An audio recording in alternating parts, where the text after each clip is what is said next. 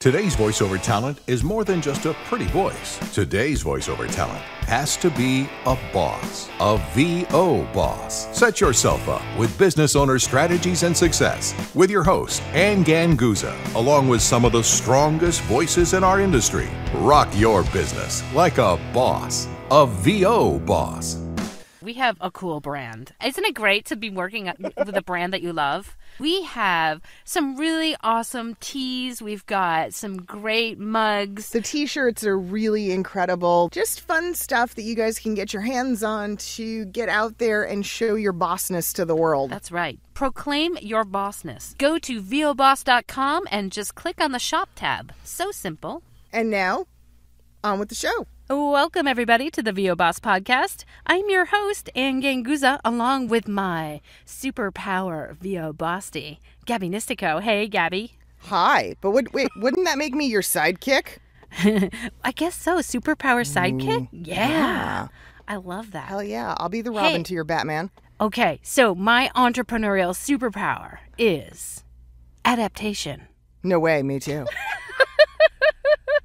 I read your mind. I knew what you were going to say. So yeah, let's talk about adaptation and why it is so important for your business. You know what? Because at the end of the day, we really are Clark Kent in a damn phone booth. We are like, that is the epitome of adapting. Like, I have to get out of these clothes and I have to transform myself right now because I gotta go deal with saving the world again. There you go.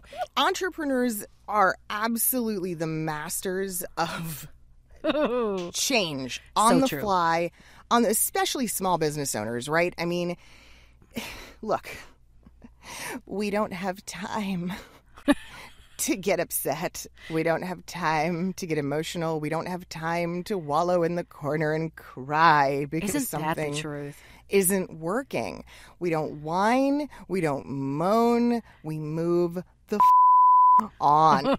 And you know why? And you know what the biggest motivator for me is? What? I gotta make money. I gotta pay the bills. Right. Damn it. Like, that's it. That's what's so cool in a way. Like, we become like so fast at adapting and adjusting because I have to pay the mortgage at the end of the month, right? Or I've got to buy the groceries. I've got to do whatever I'm doing that has to be paid with money. So if I'm not evolving and adapting, guess what? I can't be crying because I'm not making money. In an ideal world, things would give us notice and we would have time and we would be able to assess the situation and price compare and shop and determine the best possible thing to do. No, that's not reality. That is not how it happens. Things break. People let us down. Systems fail. Oh, they do. Technology decides to take a dump right when we need it to not.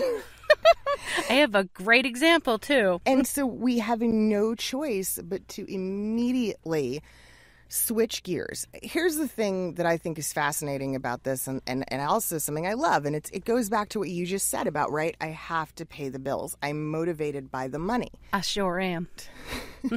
People are really fond of saying it's my family that drives me, right? I work so I can provide for everybody and I work so that I can take care of my responsibilities. The coolest thing about an entrepreneur is that we are our top responsibility. We put us first. It falls squarely on us. And we literally go, no, you know what? I love me enough that I need to fix this right now so that this doesn't cause me pain later and I don't have a major breakdown or a loss of income or some other, crazy thing. We put us as the responsibility first. And I think that's amazing because most people don't do that. It's always like, my kids, my spouse, When you're working for the man, so to speak, right? When you're working for the man, where do your priorities lie?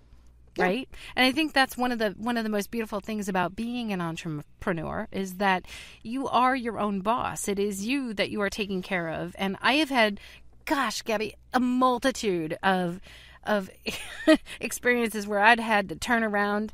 Probably the biggest one, I bring this up because it was such a critical factor in my career, was when I was diagnosed, Gabby, with cancer. And that was like the biggest, like, oh my God, at the pinnacle of my career, when I was like, but no, no, this is not the right time. This is, I just reached this other echelon of moving up in my career. And no, I had to make such quick changes. And I'll tell you what, Gabby, if I had not been so practiced in having to evolve and adapt from my previous years, it could have been some really bad news for me. Even with decent health insurance, the monetary responsibility that I needed to pay as a result of my health crisis was huge. And had I not been able to prepare for that in my previous years and my previous adaptability, I would have been, I'd shudder to think. I shudder to think. There's a weird piece of me that worries in a past tense. But if you hadn't sort of used business brain in your approach to cancer and how you went about adapting, changing, evolving, and sort of just going, okay, but this is what we're doing next, would you still be here? Yeah. Would the fight in you have been there? Would it have been enough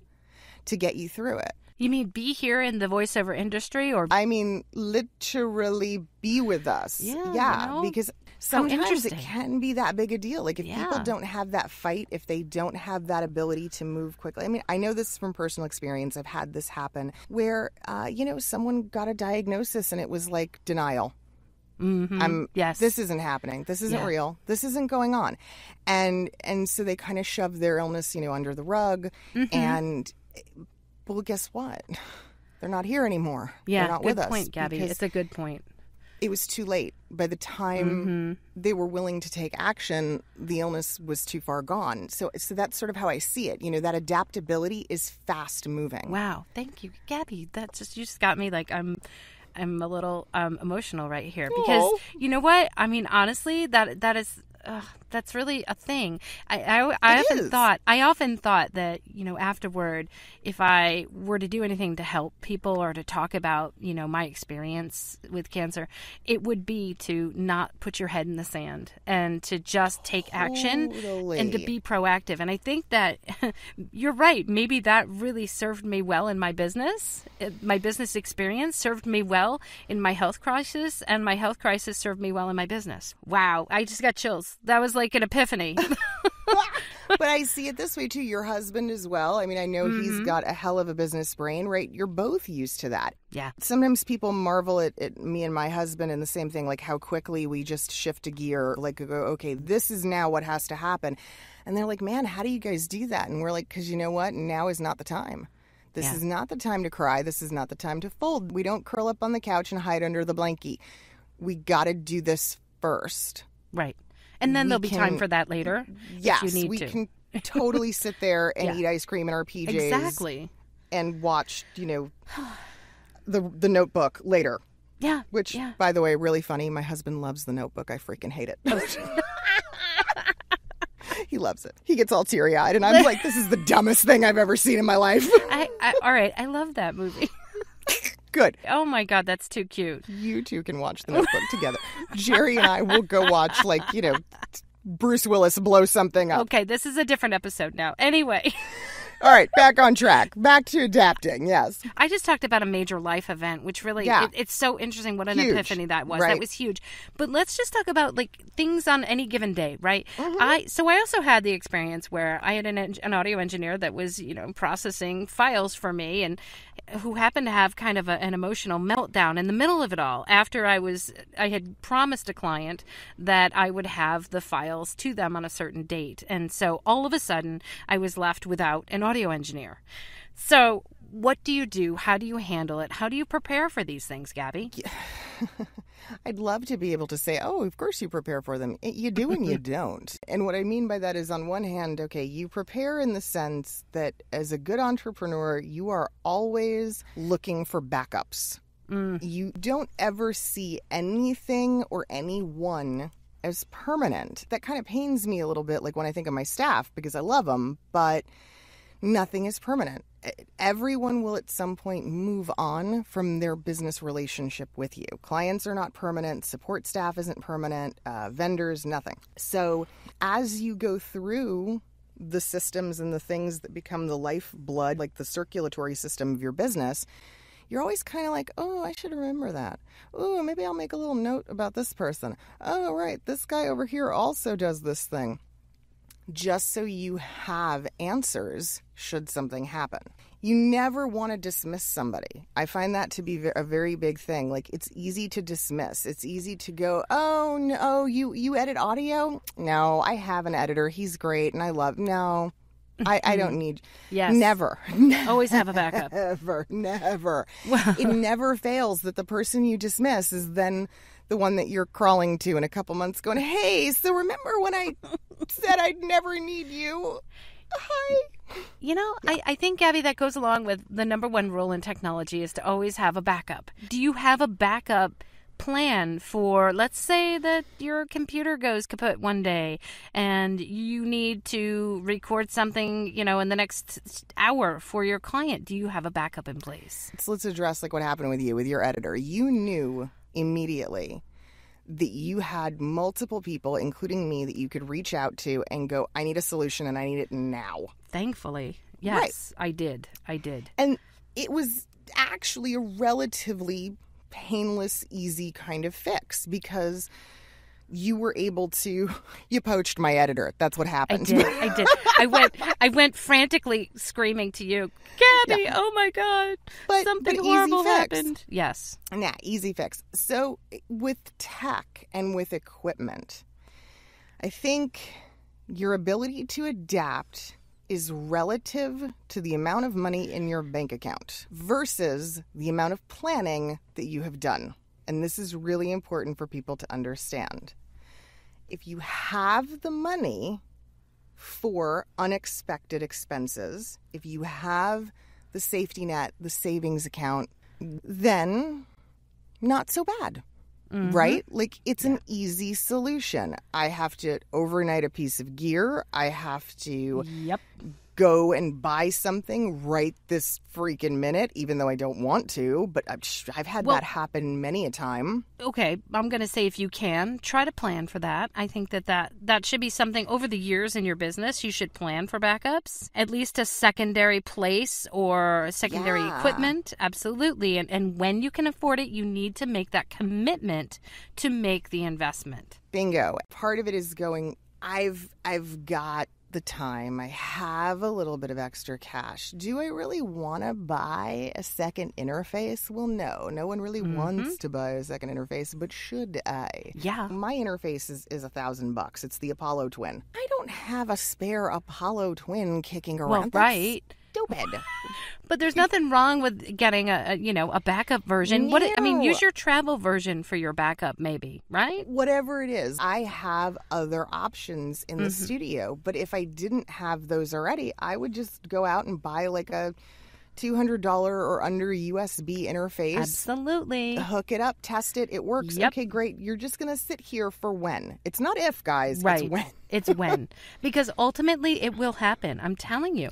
And your third backup, right? Your third backup is a studio in which you can go to in the event of an emergency. Yes, that's just the smart planning, right? Yep. That's just the know your environment, know your options, know where you can go, who you can go to, even if it's another voice actor. Yeah. I have 4 different people that I could call in an immediate Hail Mary, oh my God, I need your help. In a Hail Mary moment. They would gladly open up their studio to me and be like, yeah, Gab, come on in. Let's do this. Let's knock this thing out. Exactly. And now, what are you going to do? Here's another one. Not just equipment failure, right? That could be computer, that could be interface, that could be microphone, that could be whatever. What about internet? What about the internet? When your internet provider goes down, do you have a secondary connection? I do. I've dealt with it. I had it happen just this past year, right? So I had almost a week that I didn't have stable functioning internet. I knew every business within a 10-mile radius of me that I could go to, where if need be, I could sit there and camp out and in essence create a mobile office Yes. to be able to work and not be kicked out. I know where the co-op workspaces are, the cooperative workspaces are in my immediate area, so I could always go to one of those if I had to and pay like a day rate to get into a suite. And you can have your iPhone as a hotspot. That's Boom. the other one, the Yep. hotspot phone, because Yep. that was actually the one I didn't have in place. Oh, And that's great to have in place. now I have it. Especially if there are internet outages and you are depending on your internet provider to, resolve the issue. Right. And there's up and down and, it's up today and it's down tomorrow. So always being able to switch on the fly through a phone hotspot is really, that has saved me more than, I can't even tell you how many times that has saved me. The title of this episode, or what we're talking about, you could call it preparedness, I guess. Some people would see it as being a good Boy Scout. But no, I really do think that adaptability is what's so key. Well, I think you're prepared. I think you prepare as much as you can for those things that you know. And for those things that you don't know, then you need adaptability. And what's the old expression, right? It's expect the best, prepare for the worst. There you go. Yeah. Exactly. So I'll tell you, this is funny because this one happened to me very recently. Really the catalyst for this episode. For those of you who have followed our podcast and are fans, you have heard me many times sing the praises of FreshBooks, my accounting software. Ah, yes. Right? You guys have heard me go on and on and on about this thing and how much I love it. Yeah. Yeah, well, this I know what happened. And it happened very abruptly. There was Sure no did. warning. They had made some platform upgrades. They had switched a bunch of things. They had made a bunch of improvements. Well, here's the thing. I tried the new platform. I really wasn't digging it. Then I received an email letting me know that in 30 days, my account was going to cease to exist and be mitigated over to their new version, which I hated, and with a significant rate increase. Yep. A rate increase that was almost 50%.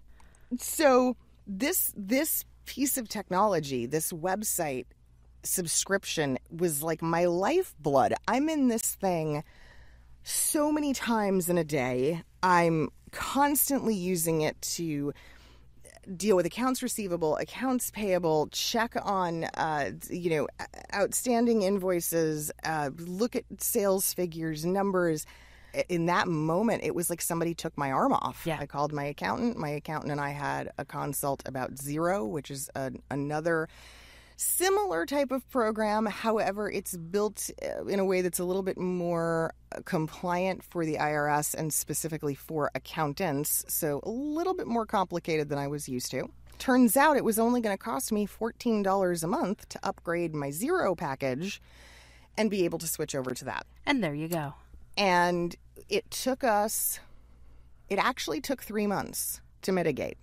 It was not possible in the 30 days. I contacted FreshBooks and I explained this to them and I said, look, I need an extension. They gave me a 2-month extension at the rate I was paying. So I no longer use FreshBooks. I'm still very sad. There's a lot of people that are very sad, but that will happen. And you know what? I think that's another great piece of advice is not just your equipment hardware. You should always have backups. And I'm going to talk to you about websites. If I haven't said it 100 trillion times before, you must have a backup of your website on your local computer or locally somewhere or in your cloud, whatever it is. Have your web designer do it, have your hosting provider do it, create that backup. You must have it, because if for whatever reason your web designer decides to disappear or your hosting provider decides to up your prices, which I'll tell you what, mine did, and I ended up leaving that platform as well and had to adjust and adapt. There's a point in time where no matter how much you love a product or how convenient the service is, you really stop and you have to go, wait a second, what am I paying for now? It may or may not make sense. And that's the position I found myself in with FreshBooks. And I wanted to keep them, but I couldn't justify it. And you know what else? This really leads in a nice segue into our industry is evolving. You also need to adapt and evolve with the industry. There are things happening in this industry that none of us like, that we might want to go in the corner and cry and say, no, no, no, and I can't make a living anymore. But honestly, guys, you have to keep your eyes open, and I say this multiple times, keep your eyes open to what's happening in the industry and evolve and adapt and change with it. Because otherwise you're going to be left in the dust, and this won't be a career for you. It will be a hobby at best. Really, really stellar point. For as many people as I see on social media right now, just wah, wah, wah, wah, wah, and boo-hooing about the pay-to-play climate and all of that nonsense, I know just as many voice actors who were like, well, okay, here's what we're going to do. Yeah.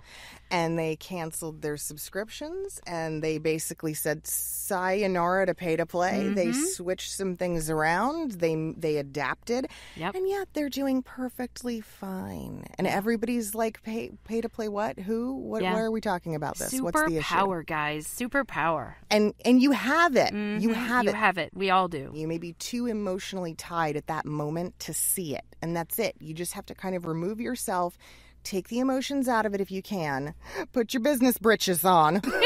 Put your big business britches on. Exactly. Oh, I like that. That's a new quote. Put your big business britches on. Bitches. Your boss undies. Put your big boss panties on. Put your big boss panties on. Because you guys, it is entirely possible. I'd like to give a shout out to our sponsor, IPDTL. We love, love, love IPDTL. How much do we love IPDTL, Gabby? All the loves. All the time. All the love. All the feels. You can find out more at ipdtl.com. For all things Boss, guys, check out all the socials that you're already on, voboss.com, which is our website. And this is super cool. We're on iHeart now. Yay! Yay! You can listen to us on iHeart. Yeah, we've got, so let's see, we're on iTunes, Google Play, Spotify, iHeart, and now iHeart. Yeah. Yay. So lots and lots of ways you can get your boss fix. All right, guys, thanks so much. We'll see you next week. Join us next week for another edition of VO Boss with your hosts, Anne Ganguzza and Gabby Nisterko. All rights reserved. Anne Ganguzza voice talent in association with 3 Moon Media. Redistribution with permission. Coast to coast connectivity via IPDTL.